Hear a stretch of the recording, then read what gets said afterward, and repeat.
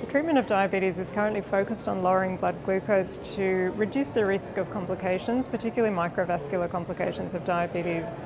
There are also treatment approaches to reduce the risk of cardiovascular disease in people at high risk or with established cardiovascular or kidney disease.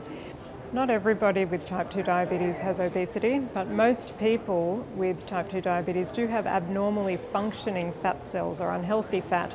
That's what's driving the metabolic process that's resulting in the diabetes. In people whose diabetes is primarily driven by unhealthy fat, these are people who would benefit from prioritizing weight management in the treatment of their diabetes.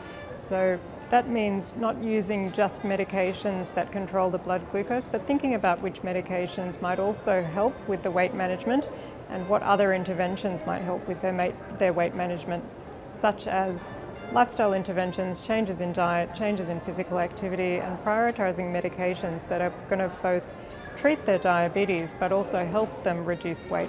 We need to be thinking about this in the majority of our patients with diabetes because most of them, even if they don't have obesity as defined by a body mass index above 30, most of them will have their unhealthy adipose tissue contributing to their disease process. Over the last few years, it's become much easier to treat people with diabetes and excess weight with medications that are becoming increasingly available, increasingly effective at managing both the weight, the diabetes, and other aspects of the metabolic health.